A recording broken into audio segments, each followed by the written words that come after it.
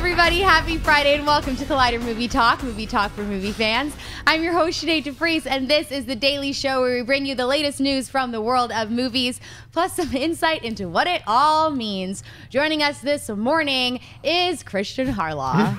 Way to get through that, Sinead. Welcome back to Movie Talk, and I can smell it. I can smell it. The electricity is in the air. We are here. The championship match for the Schmodown happens at 2 p.m. today. I can't wait. Dan Merle and a champion I think we're going to meet soon. All right, yeah, we have our reigning movie trivia Schmodown champion, Mr. Mark Reilly. How are you? Golf claps, golf claps. Champ is here. Hello, Movie Champ Talk. here. Hello, panel. Thank you very much for having me. Now, if you excuse me, I have to go study. Nice having you. And also here, our resident red shirt guy, Mr. John Rocha. Yeah, how's it going, everybody? No red shirt today. Sorry, everything's in the laundry. I got a black shirt and a little bit of red with what? Iron Man stuff? Does that work? Whatever. Or is that an orange? Turn your I don't phone know. off today? What? Yes, I turned my Good. phone off today. Good. Apologies. All right, guys, it's going to be a fun show today. Looking forward to talking movies with these two characters right here. Sinead, what's up first? Before Marvel created their own cinematic universe with 2008's Iron Man, they made a number of deals with other movie studios for their characters, which to this day prevents them from appearing in the Marvel Cinematic Universe. The most obvious are Fantastic Four, X-Men, Deadpool, and Spider-Man, before Marvel and Sony kiss and made up. In that, many believe the popular line of shape-shifting aliens known as the Skrulls were locked up by 20th Century Fox. But apparently, Marvel still owns the rights to some of the Skrulls.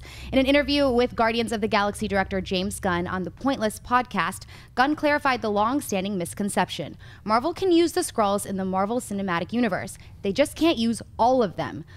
Gunn clarified by saying, Marvel only partially owns Skrulls. And also for the record, we don't own the Badoon either. So people were asking why we have this, is that Sakarans in the film? We don't own the Badoon. Gunn later clarified his statements on Twitter, saying specific Skrulls are at Fox, but the Skrulls as a whole are co-owned. As to when we might be able to expect a Skrull to appear in a future Marvel film, that remains to be seen.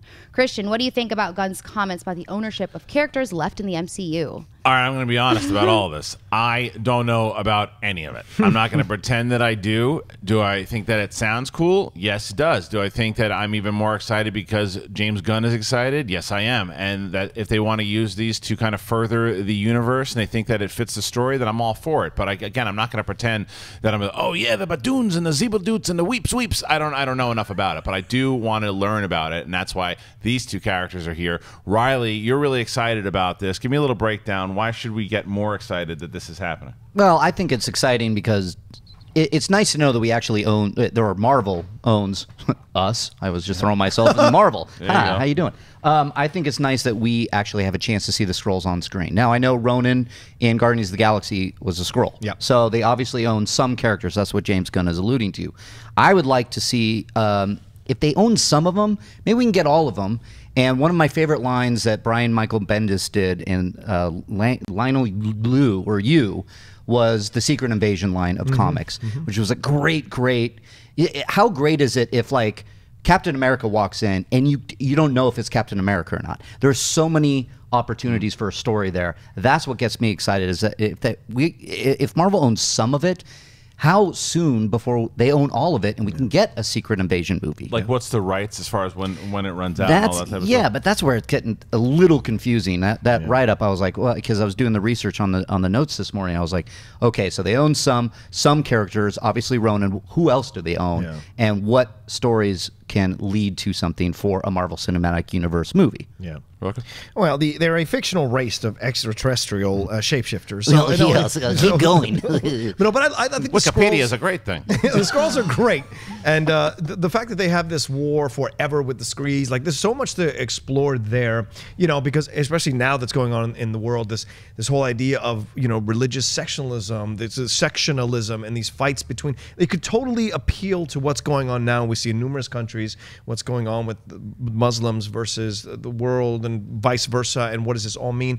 It could really be a way of making a social commentary. So for me, I like that Gunn is clarifying who owns what. It's important so that if we go forward, if they want to explore that storyline for any future Marvel movie, which I think they should, and Marvel has laid the template down to kind of do that already, it would be interesting to see who they own and who they don't own and what deals they could make in the future, because it's not like people are clamoring for the Skrulls or clamoring for the Skrulls. It's only the main characters from the Skrulls, like Klurt or the Super Skrull or War Skrulls or even Kadra K, which Professor X led for a while. For me, I'm looking forward to John the Skrull from the Skrull Beatles. Yeah, they did a Skrull version of the Beatles because they're shapeshifters, which was a whole storyline for a while. So they've done a lot of things through the history of Marvel with the Skrulls. It's good that Gunn is aware of it and clarifying for people like who goes which way about it. So I need to clarify something because I'm getting yelled at in the chat already. Yeah. Ronan is actually Kree. Kree, right? Okay, so I got my facts mixed up. He's not a Skrull, so I thought that was what he was referring to, especially Gunn, that they own some of them. So. Right. My bad, internet. Stop yelling at me. Yeah, right. I see it. Yeah. Okay, well, your approval rating for the Schmodown today just went down by 45%. Exactly. All right, what's next? Back in April, Collider reported that Oscar winner Alicia Vikander had landed the coveted role of Lara Croft for the Tomb Raider reboot, with Roar Uthaug, director of the Wave, on board to direct.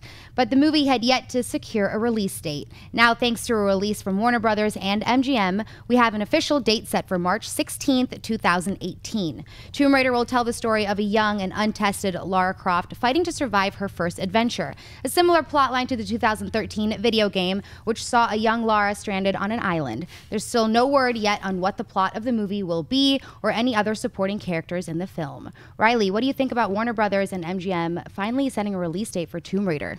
I mean, I'm glad that they finally did it, because back when I was hosting Meet the Movie Press with Jeff Snyder, the one thing that I would get questions endlessly tweeted to me, when is Tomb Raider coming? I had no idea that this was such a popular IP. I mean, I know that the movies were popular, sure, but they didn't land for me. So I'm really interested to see where they go with this. I like the idea. I haven't played the video game, but I like the idea of her being stranded on an island and maybe using that as a jumping off point for the movie. That makes a lot of sense. So that'd be fun. Like I said, I'm glad it's coming. Now give me some more casting, give me an idea of story, and we'll take it from there. Yeah. I think the March release date is brilliant. I think it is very smart for them to do this, because it sets up an opportunity to do numbers in March that they will be happy with, because Warner Brothers has done well in March. Whether you go back and with the 300 when 300 came back and it was super profitable in March. Batman v Superman came out in March. There are movies that do very well for them in March, but what this will also do for Tomb Raider, considering it is a reboot of the franchise with a brand new Lara Croft, it will set up the summer sequel very well, because if this movie delivers like they hope it will, and I believe that it will, because I think they're going about it in the right way, because the video game, I did play the first video game. I was watching Ray play the most recent one, and it looks incredible. The detail they put into it. It's got a very loyal fan base. So to see them kind of bringing, because I didn't like the first two Tomb Raider movies with Angelina Jolie. The first one was fine, popcorn movie, but I think that it deserves more. I think she could be the female Indiana Jones, and she deserves to be, and I think that this is the version we're going to get. So I love the March date. I think it's very smart for the future of the franchise. Yeah, I agree with you, Kristian. I think it's very smart as well, because you get a step ahead on summer to see how people react to it, see if people like it, and you get ahead of the competition to a degree, and you establish yourself, and you make great points, Kristian. That means a sequel in the summer is possible now going forward if this thing takes off, and it deserves to take off. Lara Croft is a fantastic character, and the video games are awesome to play. I remember I was dating a girl a few years ago. She was mad into it. We spent a summer just playing it, figuring it out, playing it together, and it was one of our bonding experiences in our relationship. And it's so much fun to play. Pretty awesome. And yeah, it was great. You know, it didn't work out, but we were great friends still. And we talked the other day as we played the new one. You know, kind of what were the issues with it. But it's so much fun because it's such an expansive world that the first two movies that they did with Angelina Jolie, no offense to Jolie or the creators, it didn't quite get there. And it should have gotten there because there's so much rich material to explore. So this is smart. You're taking this time, plus a great little graphic. What was the graphic? Can we get that graphic up? This one? I mean, look at that. Yeah. Look at that. Who did that graphic? Right. That's amazing. That's look right. at Vikander. Yeah. She didn't even pose for that. That's amazing work. But like that's what you could see from her, that you would get excited to see that version of Lara Croft. And Vikander's a fantastic actress. So Sinead, were you a fan of the Angelina Jolie movies? Do you know enough about the character? Do you think that this is a good time for this movie to come out? I think so, and I also loved that video game. I had it for, what was that, PlayStation 2, maybe? Yeah. Yeah, and the original Tomb Raider was actually one of my favorite movies when I was younger. Oh, wow. It was like my Nice. first like action movie that I really enjoyed. Yeah, I mean, I'm not like, now that I'm older and have rewatched it, I'm not like super gung-ho about seeing a Tomb Raider like right now, but I love Alicia Vikander a lot, and I think this could be really cool. All right, what's next? According to a report from Variety, Phil Lord and Christopher Miller, who wrote and directed the original Lego movie and are now too busy with their duties on the young Han Solo movie, will turn their draft of the script over to be rewritten by Raphael Bob Waxberg, best known for the critically acclaimed animated Netflix series BoJack Horseman. The studio reportedly wanted a fresh take on the material, so Waxberg was brought on board. The Lego movie sequel was originally dated for May 26, 2017, and after multiple delays was finally moved to the spot it's in now, February 8th, 2019. The next movie in the Lego movie universe will be the Lego Batman movie, opening February 10, 2017, followed by the Lego Ninjago movie opening September 22nd, 2017. John, what do you think about the new writer for the Lego movie sequel? I think this is a great idea. It's right in keeping in the vein of what Lord and Miller had set out already. BoJack Horseman is a funny sitcom, funny animated sitcom, and it is like out of the mainstream. People don't talk about it that much, but it is revered by the people that watch it. You know, it's a former sitcom star that's a horse that's like wearing these sweaters and trying to go through LA and all the weird experiences they have. And they have all these celebrity voices that come in and do their parts. And someone described it as Archer meets Arrested Development, and that's perfect. And so when you put that kind of mentality and that vibe and that kind of style of writing and comedy into a Lego movie, it makes me even more excited to see the sequel, because what was so great about Lord and Miller is they made the main guy sweet. I forget what his name is, the one that Chris Pratt voiced. They made him very sweet. This could make it a little more sarcastic, a little more biting, slightly more adult. So I would look forward to that. That's because that sounds like a lot of fun. Yeah, you know, it's funny because I was, of course, a little discouraged when Lord and Miller weren't going to continue writing. They have at least a draft that this guy's going to be working off. Yeah. I don't know enough about this series, but like hearing you talk about it, reading up on it a little bit, it does seem like this is the type of person you want to carry on what they did. Yeah. It is encouraging because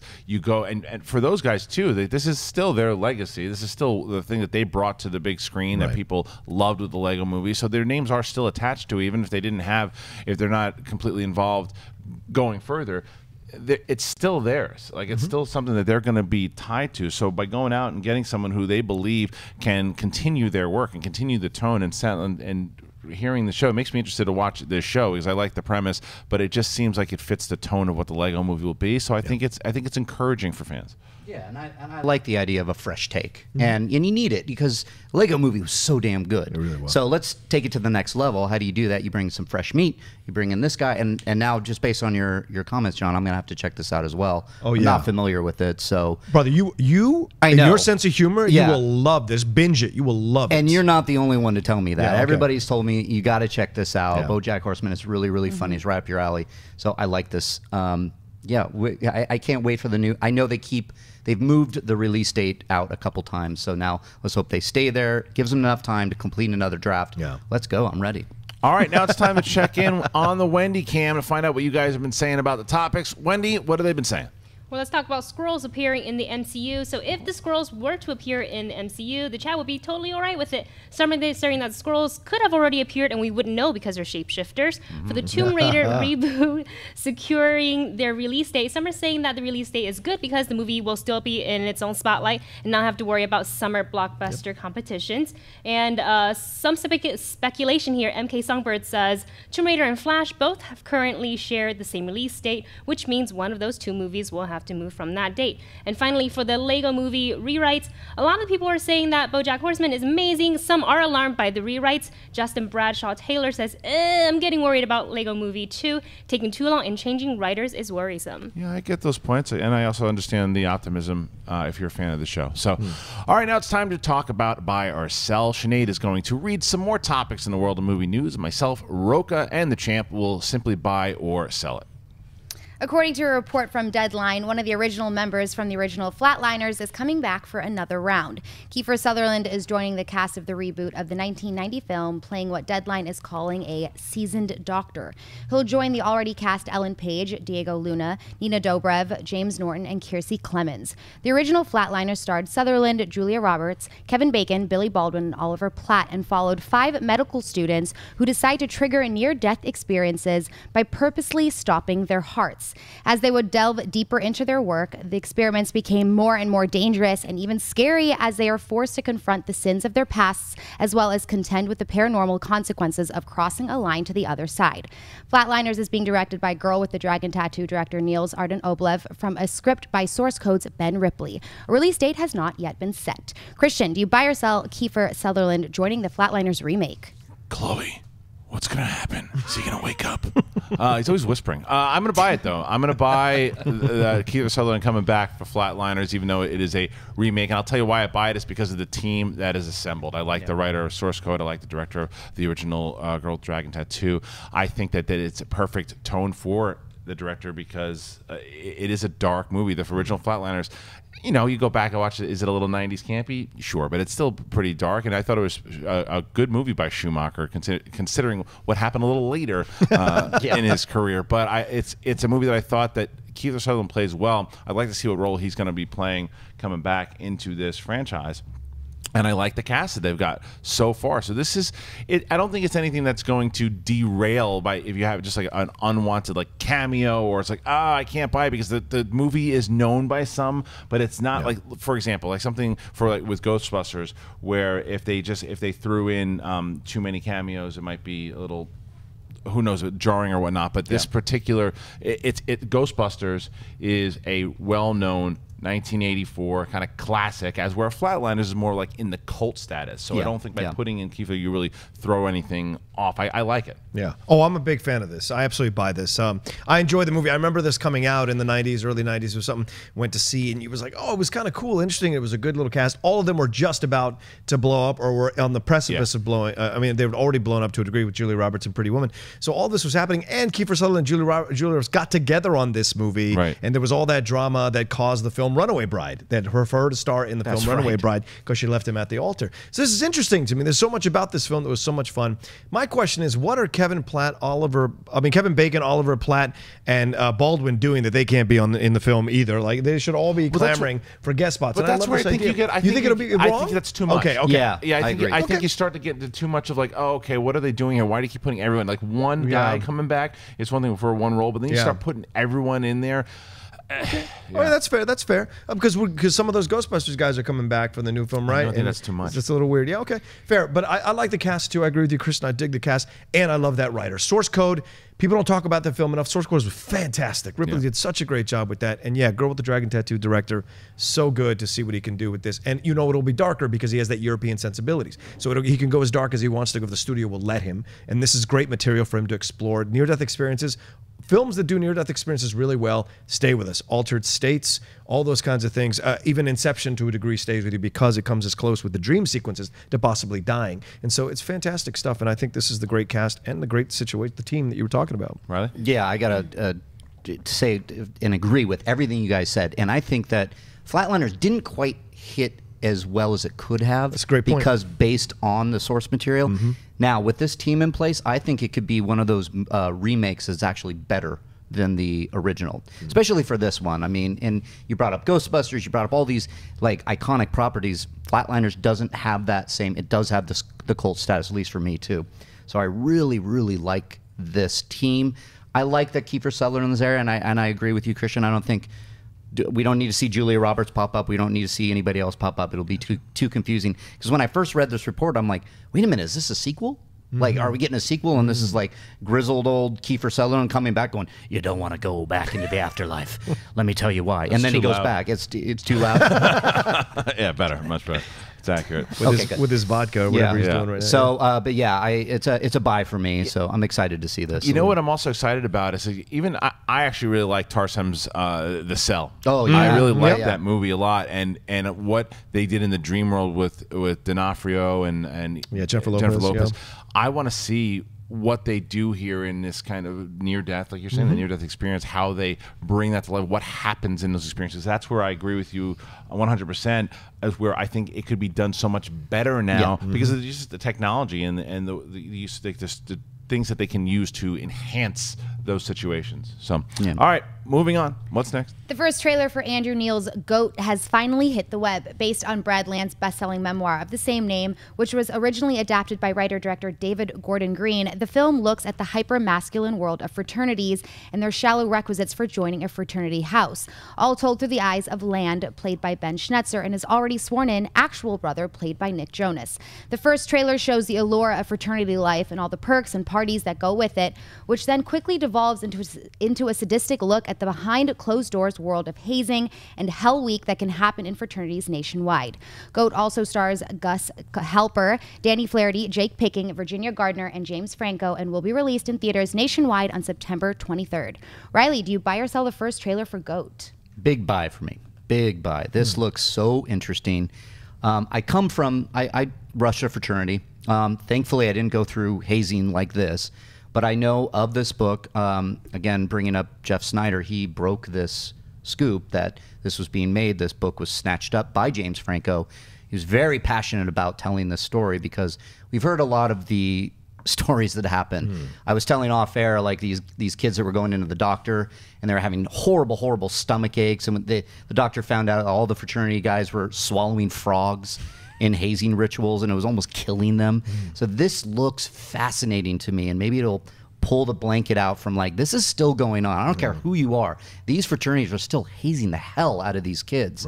And this is going to shine a light on it. And so for me, it's just fascinating to look at, and this trailer does it justice. So big buy.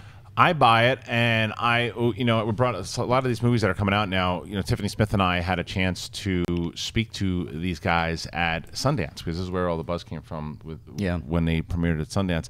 And yeah, the trailer to me looks very interesting. But it also worries me in a certain aspect, because there are, like you said, right, a lot of this stuff still happens, but then there's also the other side where there are a lot of fraternities that don't do that, and the light will be shined on them when maybe it shouldn't be. So, but the story itself and what's happening inside of this world is very fascinating. Well, the thing that I took the most was one of the quotes, and I can't remember who said it, but it was because it looked like it, and I thought of it, and then I saw the quote come up, and it was Full Metal Jacket meets Animal House. That is exactly what I felt. It seemed like it was like a military, it was people getting trained to go into battle, and then there were the benefits of these parties and the women and everything that was happening there. And I tell you, who was it, the main kid's name that stars in this movie? Schnetzer. Yeah, so Ben Schnetzer. So he did not impress me in Warcraft. I thought he was awful in that, but he looks great in this. Who is he in Warcraft? He's the main wizard, like the new kid wizard. Yeah, he's not good in that particular role, but this role, this looks like, and from what I hear, he wasn't a big Warcraft guy, and that doesn't necessarily mean you can't be you can't get into the role if you don't know the property, but maybe the passion just wasn't there. But it certainly seems like he's locked into this role. So I'm excited about this particular movie because the trailer was pretty good. How do you feel about it? Yeah, this is interesting. Like, all three of us were in fraternities or had experience with fraternities. So, but I have to disagree. I sell it because I don't want to see a movie about this, and I don't like that the trailer is all about dudes beating each other. There's worse stuff that happens in those fraternities, and they don't touch on it in the trailer, and that bothers me. There's inappropriate treatment of women, there's rape, there's terrible things that happen. Might happen in the movie. Yeah, but the fact that they're not putting it in the trailer is because they're trying to get people in the theater. And I'm saying, if you're gonna do the trailer that makes me want to go see it, because you're gonna explore everything that happens that's bad in these things. Because nothing, and you're Christian, you make a great point. There's nothing in here that's positive about being in a fraternity. When you see it, there's nothing. And the fact that his brother is in it, and Nick Jonas is not not going to sell me over. I don't care how many weights he lifts. He's not going to sell me being a fraternity. And so it doesn't make me want to go see it. Like, and then I may not be out of the demographic to go see this film. Me, I enjoy the playful stuff like Animal House, those kinds of things. But I do think if you're going to do a kind of film like this, show everything. Make me understand what about this film is going to make it darker and meaner. I've seen hazing. We've seen fraternity films where hazing happens all the time. I want to see something real, something more grittier and darker, and I want to see you have the balls to put that on a trailer so you can say, this is what you're walking into and this is what you're going to get. Get ready. Wow, I felt, totally respect the opinion. Yeah. I felt that they did show that grittiness in this particular trailer, but Yeah, I agree. And the book, the source material is based on, goes into that. From Good. what I understand, I That's did great. a lot of research on this back when it was actually announced. And I was like, this book kind of goes well into not only the treatment of the brothers, but the women. And this is only the first trailer, so It's only we don't first know trailer, what's yeah. happening. But Sinead, you watched the trailer also, and I was just walking by Sinead, I was like, this trailer's crazy. It is. Yeah. I love this trailer. It's so good. And I know zero things about sororities and fraternities. I went to college for like 4.5 seconds. And sororities never appealed to me. It wasn't my thing. And like all my friends were getting ready to do it, and like I knew that there was like secret stuff going on, and like they would like kind of talk to each other, and I knew it was a whole other world and that you get really wrapped up into it. And this trailer for me kind of shows like this brotherhood and like how they want to impress each other and they want to be friends with each other, and then it takes such a great turn halfway through the trailer. I think the trailer is well done. Like I think it's excellent the way they started out, because if you're in college and the idea of girls and sex, like of course that's going to appeal to you so much. The fact that you would take all the other crap that comes along with it because you want to be as cool as somebody else, and I think that they show just enough to get people to watch it. Absolutely. Where's the female protagonist? We don't see that in the trailer. So well, we don't know. see him going, I'm having sex because I'm in a fraternity, but it's like, well, there's other stuff that happens. It's terrible in these things. Yeah, maybe that's this particular story. That's not the story they're telling. it's fair. All right, what's next? A new trailer has been released for the singing, animal-centric movie Sing. The movie is set in a world like ours, but entirely inhabited by animals, and stars Buster Moon, voiced by Matthew McConaughey, a dapper koala who presides over a once grand theater that has fallen on hard times. Buster has one final chance to restore his fading jewel to its former glory by producing the world's greatest singing competition. Directed by The Hitchhiker's Guide to the Galaxy director Garth Jennings, Sing also features the voices of Taron Egerton, Reese Witherspoon, Scarlett Johansson, Tori Kelly, Seth MacFarlane, John C. Reilly, Nick Offerman, and SNL's Leslie Jones and Jay Farrow. It is set to land in theaters on December 21st. Rocha, do you buy or sell the new trailer for Sing? Well, this is interesting. It's a 4-minute trailer, which is kind of rare for an animation film, I think. And Illumination does this, who did Despicable Me, and I think Secret Life of Pets as well. So it's like they're staking their claim in the animation world. So to me, I liked the trailer, so I would say I tentatively buy the trailer, but I did have issues. Like, it's a singing competition. Okay, so you're cute. People sing from different stuff. Recognizing the voices was more of a joy for me watching the trailer than the trailer itself. It seemed like, okay, we're doing another trailer where people are frustrated about they can't follow their dreams. We're going to put a situation in where they can follow their dreams and see what happens. But in the end, you're talking about a singing competition, which means these people we gravitate to and love, we're going to see them all fail, not get to number one. Someone's going to win and someone's going to lose. You know what I'm saying? And so what is the progression of this, and how are they going to make that work with an animated film to make everybody feel good, feel happy, what have you?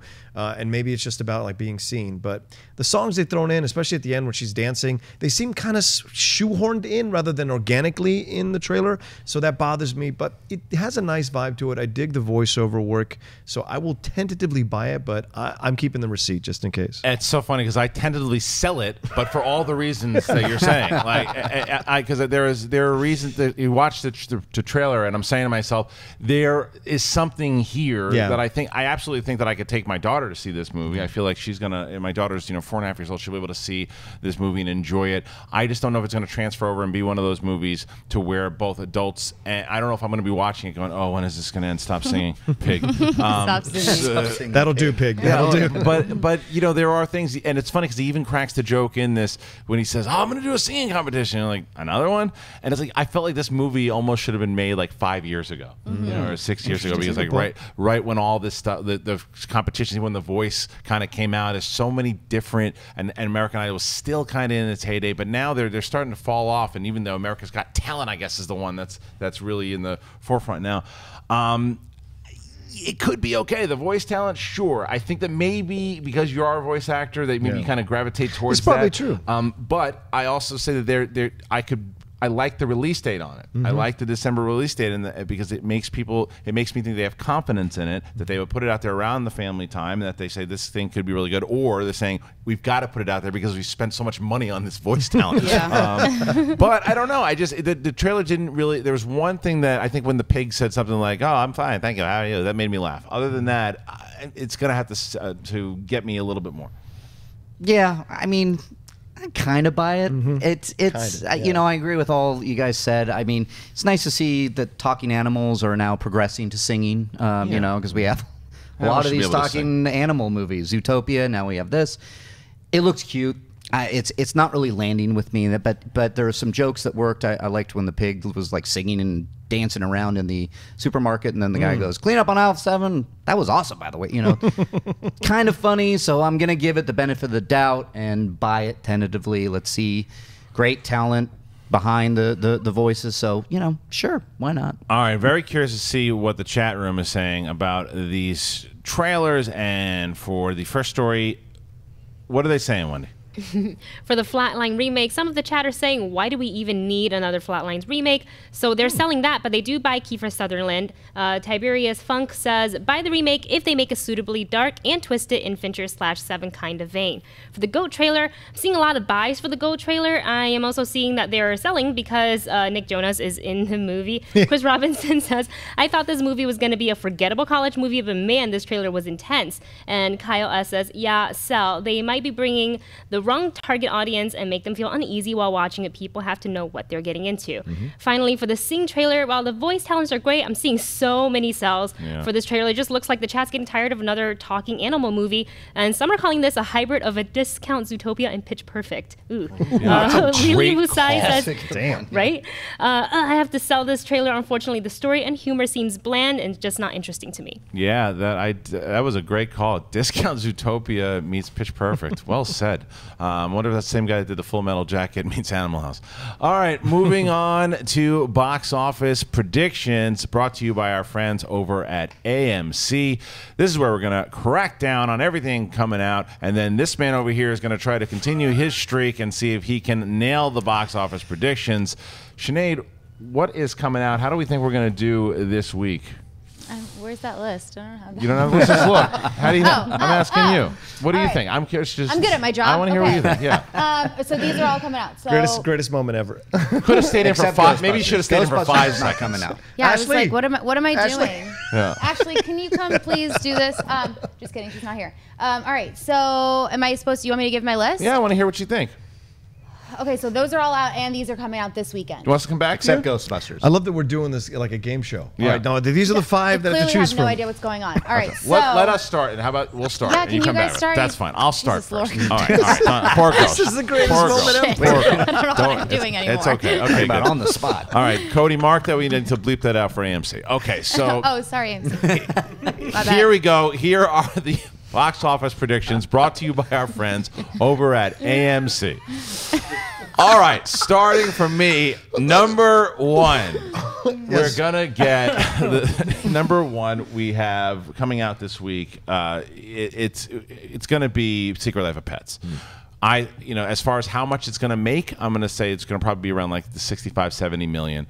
But coming in at number 2, we're going to have 2 kids back to back. We're going to have Dory at number 2, then followed up with number 3 at Tarzan. Number 4 will be Purge, and then number 5 barely will be Mike and Dave's Wedding Dates. Riley? All right. Well, in doing my research, Mike and Dave is actually tracking surprisingly well. Wow. Had a pretty good Thursday opening, so I might switch some things up. But Secret Life of Pets, obvious number 1. Finding Dory, number 2. I think I'm going to go, I might go Mike and Dave Need Wedding Dates, number 3. Oh, Wow. Tarzan. Wow, okay. Yeah. Why not? I mean, I'm appreciate your probably wrong. ballsiness. I'm probably wrong, but what the hell? It's a prediction, so I can be wrong. So Mike and Dave at number 3, Legend of Tarzan, number 4, and I'm going to go with The Purge, number 5. All right, Rocha, you're up. All right, I got Secret Life of Pets number 1, Finding Dory number 2. That just makes so much sense to me. I think Tarzan holds on at number 3. There are enough people that are kind of talking that they kind of like it, so it's enough. I think it's enough to stay. I think Mike and Dave Need Wedding Dates based on what Reilly said is correct. It's tracking better than people thought, and it's probably a terrible movie. I haven't seen it. Yeah. Who knows? But people like that kind of stupid humor, so why not? And I know I'm guilty of certain films, so I would say it's probably number 4, and then BFG number 5. Wow. And I You think take The Purge out of there. Yeah, I don't Wow. think The Purge is getting enough. I don't think it's got enough legs. I think the people who want to see The Purge saw it, and they're receding back in the background. And I think 79 million for Secret Life of Pets. 79. I had about, I'd say, let's say 68. What do you say? I'm going 80 million. 80 Oh, million. you Price is Right. Yeah, motherfucker. $1. $1. All right, Sinead, you want to take a crack? Yeah, let's do this. What do you got? I'm ready. I promise not to swear anymore, you guys. I It's wish your hair Friday. was Come all on. frazzled. Give me a break, right? I'm ready now. All right, I have a kid, okay? What do you got? All right. Yeah, that should be my excuse for life. Secret Life of Pets, Dory, Mike and Dave. Okay. I've heard actually really great things. All right. See? Tarzan, and then The Purge. All right. That's my list. All right. I want to Me and see Sinead. what you guys are saying. Start commenting right now. What will be the top 5 this weekend? See how your predictions are. Come back and check it on Monday when the numbers come out. And thank you once again to our friends over at AMC. All right, moving on. Before we get to mailbag, real quick, have to mention the title match. Got to ask you, Reilly. Yeah. It's going to go down. Starting to happen. Dan Murrell's got to be the toughest guy you faced so far. Reigning movie fights champion over Screen Junkies. How you feeling? Oh, man. Toughest opponent ever. Yeah. I have such great respect for Dan Murrell. I can't talk any smack for this guy because, 1, he's good at what he does. 2, he's a hell of a nice guy. And 3, this is just going to be a lot of fun. So I cannot wait. However, this is my belt. Nice. Here we go. Yeah. So I'm going to go in guns blazing. I'm going to have a lot of fun. I'm going to try to just get out all the noise and all the whatever you guys are talking about, all these funny memes you guys are sending me and going, Reilly's either going to go down or he's going to win. Doesn't matter. We're going to have ourselves a showing of 2 gladiators in the ring for movie trivia. Cannot wait. Let's do this, Dan Murrell. I'm pointing to you, buddy. You know, the planet Bespin. Yeah. Bespin. No, but it kept You elusive. It kept you. If had that Bespin disaster never happened, Yeah. you would have played Dan Murrell. That's true. And then you watched Mance lose to him. Yeah, I did. And now pathetically lose to him. But now here's Scott. And now here's Murrell. Yeah. Going for the title. Listen, let me tell you something about the champ, because the champ is here. The champ is a gracious champ. He's a good guy. He's not going to talk crap about Murrell. That's why I'm on the panel. Dan Murrell, you think you could bring your Screen Junkies butt over here and take on the champ? Take on Mark Reilly, my boy, Oh, Star boy. Wars dog? Are you nuts? Are you out of your mind? Do you want to lose the rest of what little stubble you got on that head of yours? Huh? You want to keep that relationship of yours? I'll give you a new cap to wear that says loser, and you can wear it all around. Got my butt kicked by Reilly. I'm going to give you another one so you can wear it on Movie Talk while you fact-checking that your butt got kicked. And I'll send you that email. I lost again. That's what it'll say. I lost again. I'm not coming back because I got my butt kicked by the champ. Oh, wow. Mark Reilly is the man. And don't you ever doubt it. I can't wait. Yeah, and I can't wait until this tirade turns against the Scott Mance once August 12th happens. Rocha versus Mance 2. That's going down. All right, guys, time for mailbag, where we take your emails that you guys have submitted, collidervideos@gmail.com. We have been going through them. Sinead, what's up first? All right, G writes, hi, Collider. You Hi. guys, hi. Hey, what's up? G, what's up? You guys mentioned Blomkamp as a director who could benefit from directing someone else's property. Can you think of other directors who would excel from directing a project they didn't create or write, like a superhero property or adaptation of a book, rather than creating their own? Yeah, it's not someone that needs to do this, but someone that I'd be interested to see doing this is Tarantino. Imagine it'll never happen, but imagine the announcement that Tarantino is going to do a DC movie or a Star Wars movie or a Marvel movie. People would lose their minds, and to see exactly what that would look like would be incredible. It's just never going to happen because he is able to. He's a guy different from Blomkamp. Is the fact that he doesn't need to do that right now. As well, Blomkamp's originals are just not hitting with audiences the way that Tarantino's, and that's nothing against Blomkamp. It's just that's rare. Yeah. For what Tarantino does to write those, like, they're events. Tarantino is a damn star. Like, he's one of the few directors that when a Tarantino movie comes out, it doesn't matter what the hell it is, you're going to see it because it's Tarantino. Right. So I would love to see him do like a Star Wars bounty hunter movie. That'd be amazing, but it's just never going to happen. Yeah, well, I had Tarantino in my Yeah. mind. What I would love to see is a Halloween movie with Tarantino directing. He has teased doing a horror movie, if I remember correctly. Wouldn't that be phenomenal to see? I mean, for me as a horror lover, obviously being on Collider Nightmares, there's just something about that iconic mask of Michael Myers just in a Tarantino directed. Wow, that'd be fun. The other one that made me interested actually was Nicholas Winding Refn, who was talking about Batgirl the other day. And this is why this question sounds so interesting, is like, wow, yeah, he would be great as well. And then I know Fincher does a lot of he does book adaptations, obviously, with Gone Girl. But wouldn't it be interesting to see him to kind of tackle a Star Wars movie or and that's been rumored. Well, Fincher's not far-fetched because remember, he got his start. He worked on Return of the Jedi. So he did work on Return of the Jedi and obviously Alien 3. So to see him, though, come back maybe and do some of these, now that he's Fincher, and then give him a property that's like a DC, a Marvel, or a Star Wars, wow, wouldn't that be great? Rocha, who you got? Well, Inarritu, I really want to champion Inarritu because of what he did with Birdman. That's an aesthetic kind of superhero, like a way out there superhero movie. What if he did one that is actual super? And his visuals on The Revenant, his pacing, the action sequence that he can shoot, all of that tells you if you pick the right hero for him, like he would kill a Wolverine movie. He would kill a Wolverine movie. So I would love to see him get a shot at something like that. I think Paul Thomas Anderson would be interesting because of the epic nature of his films and the human exploration of his characters. It'd be fun to take the right hero, pair him with Paul Thomas Anderson, and see what emotional stuff they could mine out of that character and the things that the character has gone through. And my Wes Anderson, I would just love to see a Wes Anderson superhero movie or Star Wars movie. It would just be brilliant to see some kind of quirky little thing. And there's enough room in comics to create that have these kinds of characters that are out of the mainstream, have their own kind of weird, quirky worlds, that Wes would be great. But my number one guy is Tarantino. And I would love to have seen him do an Iron Fist movie or a Luke Cage movie, something more grittier, something more central, something New York-ish. It would have been awesome. I know they're already doing the TV series, but he'd have kicked ass at that. He also would have been good to do Deadpool. Yes, he would have been great. Absolutely. Yeah. But I'll tell you what the problem with Inarritu, who I'd love to see, he's like publicly taking shots at superhero movies and Marvel movies. Remember him and Downey got into that whole thing. But that's how we are as Latinos, man. We're going to take shots until you give us the job. Then we're going to commit. But it's only because we want to do it. So we're going to undercut it because you're not considering us. I like the idea. All right, what's next? Ben writes, "What's up, Collider crew? Hey. I'm currently giving stop it. I'm currently giving the hospital staff a dose of Collider as I get through kidney stones. Don't recommend." Ooh, Liz right. My question revolves around film in Los Angeles. As someone who recently moved to Burbank for the summer, I found myself watching movies set in LA. What movies do you think best encapsulate the city of LA? I rewatched Nightcrawler recently and I had a newfound appreciation. Thanks as always. Sorry, it's a dated LA, but I still think that it works, and that's Swingers. Well, yeah, it's a go-to. Yeah, it's a go-to. Yeah. I mean, it hits a lot of the landmarks. It's the first time I ever remember hearing about In-N-Out, and it's one of these things that you hear with just with Favreau. I related to it just coming to L.A. to do stand-up and everything that he was kind of going through during that time, and in these places that they were going. Everything that they hit, I saw when I got here, and I'm like, oh, Swingers. Yeah. Everything reminded me of that. So for me, the go-to is Swingers. Yeah.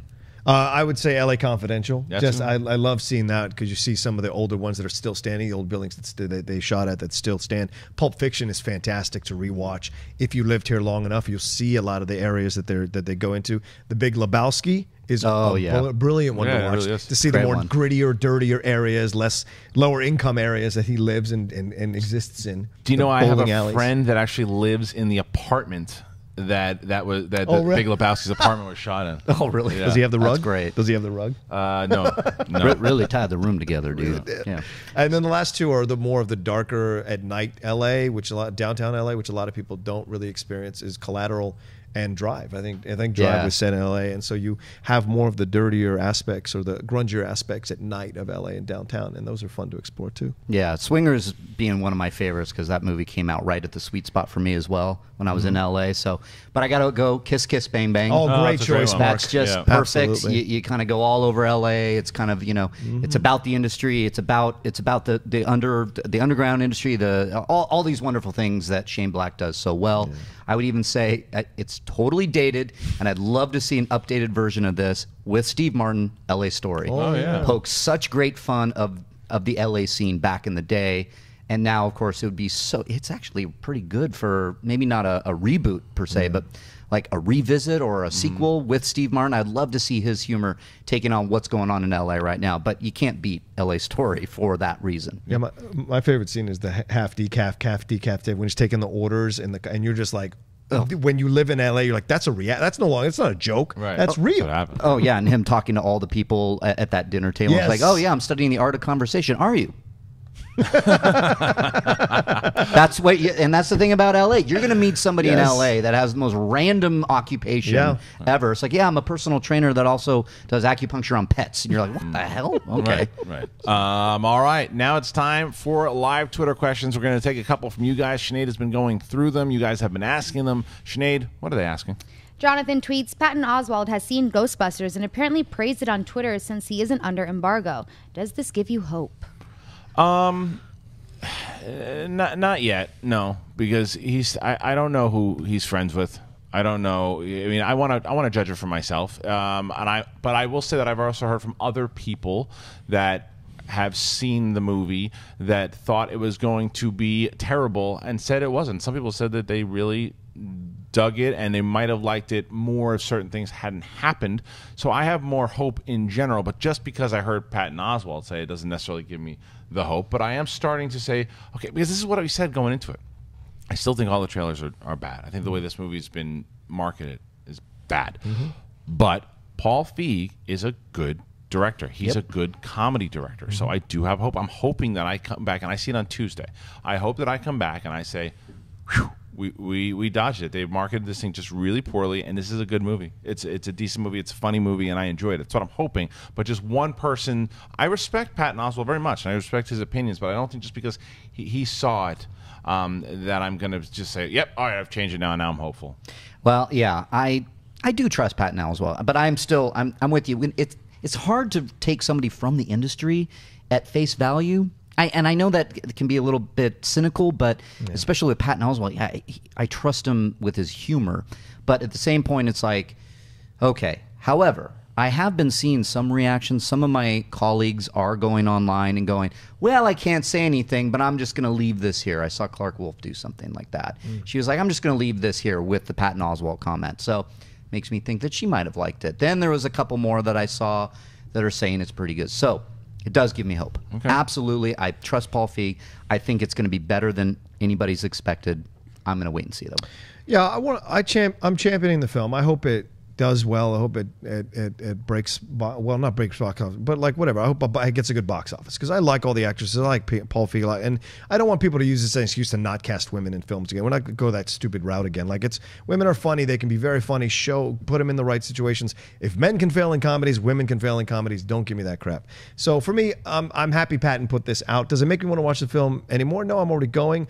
Does it make me believe him? No, because it's a human being. He could like something that I don't like. It doesn't mean because he likes it, I'm going to necessarily like it. Right. Even if I love his humor, it doesn't mean, because I don't know who he's involved with in the production. He's a comedian. Yeah, he's got a lot of comedian ties. Right, right. So it's just it's that kind of thing where you're supporting your fellow actors, and good on him for doing that. I think you should.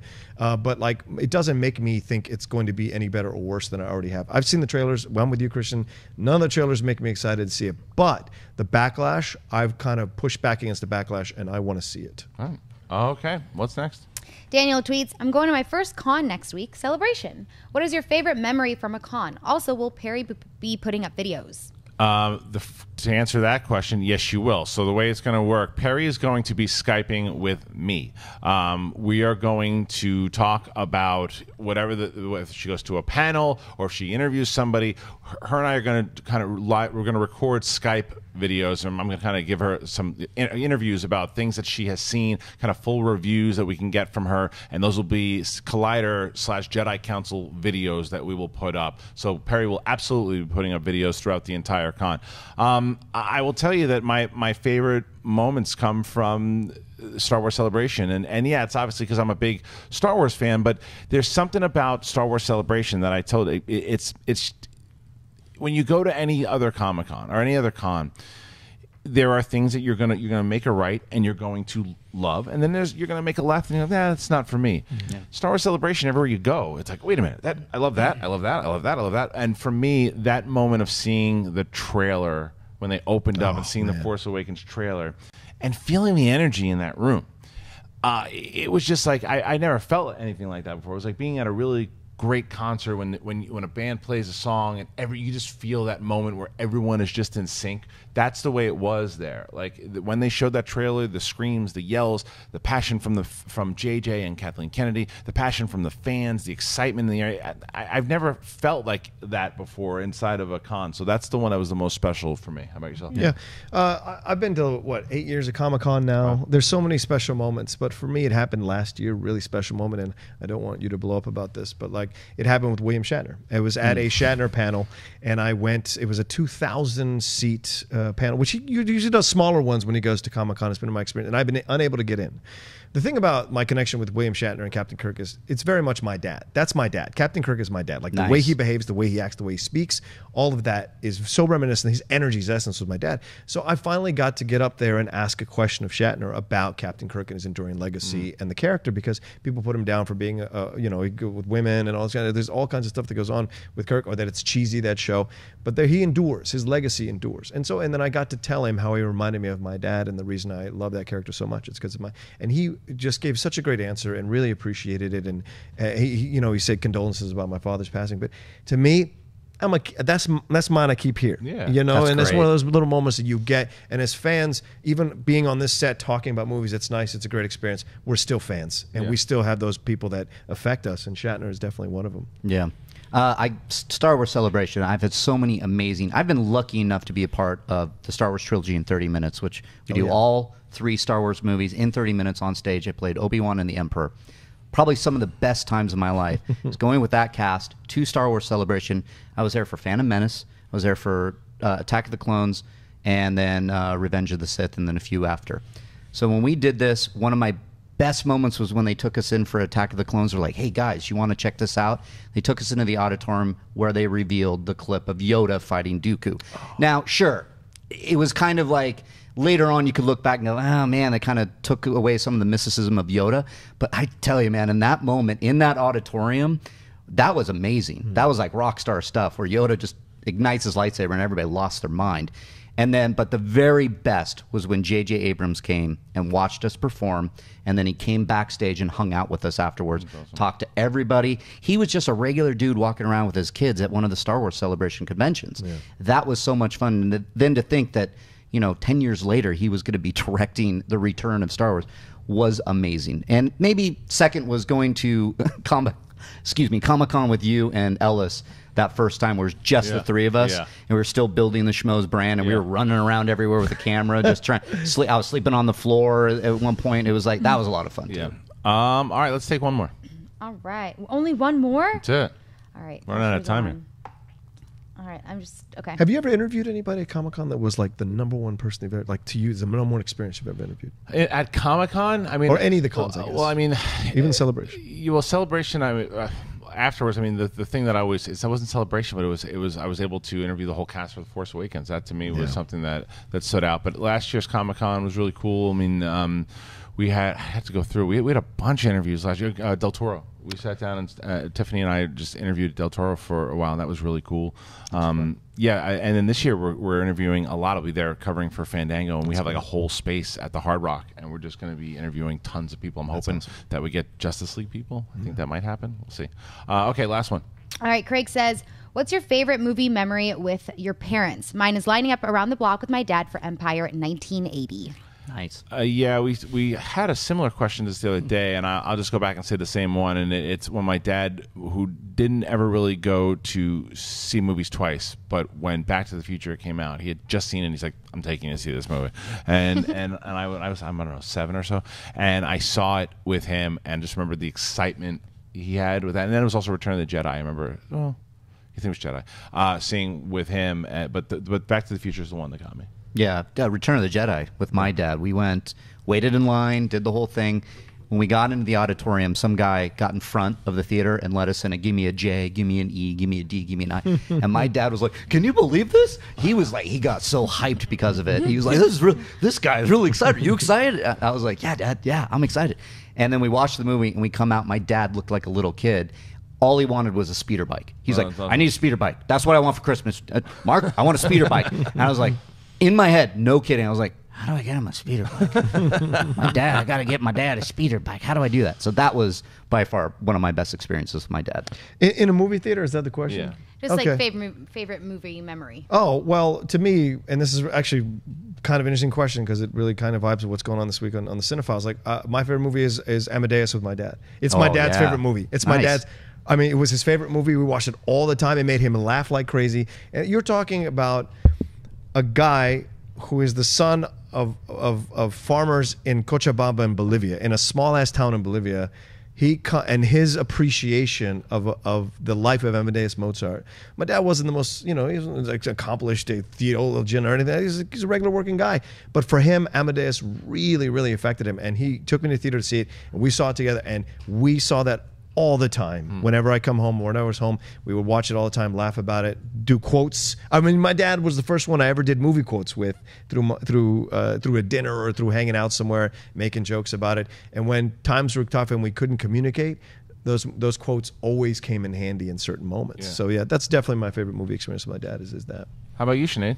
I've talked about this before, but I was 13 and it was like movie night and my dad got to pick the movie and he had no idea what he was deciding when he chose The 40-Year-Old Virgin rated. So I was 13. My sister's 4 years older than me, so we're both like, I was like in 8th grade. She's a senior in high school or a junior in high school, and my parents. And my dad's like, "Oh yeah, I got the unrated version. It's gonna be really funny. It's rated R, but it's all right." And the very first scene of the movie, like when he goes to the bathroom in the morning, it was one of the most awkward experiences I have ever been through in my life, and that's saying a lot. But for some reason, I just find myself watching really inappropriate movies with my parents, and we've talked about this on Mailbag before. It happens a lot in my family. I don't know why. Now that I'm older, it's not as big of a deal, but yeah, I mean, I was 13 years old, had never had the talk with my parents, and there we were watching 40-Year-Old Virgin. All right. Great. And with that, that's our show. I'd like to thank everybody on the panel today. First, starting over at the Wendy Cam. Wendy Lee, where can they find you? You can find me on Twitter, Instagram, and Snapchat at Wendy Lee Zaney. Mr. Rocha, John Rocha, where can they find you? Guys, you can always find me at The Rocha Says. You can see the shows I'm hosting, the shows I'm co-hosting, and the shows I get to be a guest on, like Movie Talk all the time. And please, the Top 10 Show, new episode, just screened a couple days ago. Top 10 talking animals, pretty awesome stuff. Sadly, I don't think anybody from Sing is going to be in that list if we ever redo it. But yeah, it's a fun time. Me and Matt Nosh just talking movies, and you guys. Thanks everyone who watched the Spielberg one. Thank you so much. Like it was such a surprising number of people, and so happy that we got that many to watch. So please keep watching. It's a couple of idiots just shooting the crap about movies, and we love it. And please come join us and enjoy that. And also, the Cinephiles is my new podcast, and that's why I mentioned it. The new episode came out today. Me and my film professor friend Steve Morris were breaking down Amadeus for an hour and talking about its legacy in the history of film. All right, and here he is. He is the reigning movie trivia schmodown champ. Where can I find you? Well, you can find me today playing Merle in the movie trivia schmodown. The champ is here. So, guys, check that out. Please give me a little support. It's going to be a great one. I can't wait. And then you can find me on Twitter and Instagram at Reilly Around. And I'm going to be on Sunday's Mailbag. I'm on every Thursday with the Schmoes No Main show and on Collider Nightmares. Every Tuesday I'll be there talking horror, maybe Quentin Tarantino directing a Halloween movie. Let's do that. Sinead DeVries, where can I find you? I'm online at Sinead DeVries and at thatsosinead.com. Here on Mondays hosting Collider TV Talk, on Fridays hosting Movie Talk, and over the weekend hosting Mailbag. And for me, you can find me Kristian Harloff, Twitter and Instagram every Thursday on The Schmo Show. Last night, I was almost attacked by a cat. So if you want to watch that, that's up right now. And man, was that cat abusive. So go and watch that. It was a lot of fun and scary. Yes, the cat punched the director of Tickled right in the nose. But other stuff, Jedi Council, that happens on Thursday, and myself and Mark Ellis will be hosting the movie trivia schmodown. It's going down. Make sure you check that out. Thank you guys, and we'll see you tomorrow. Hey guys, if you like this video, click the thumbs up button. Also, make sure you subscribe to our YouTube channel. It'll help you stay up to date with everything we've got going on here at Collider.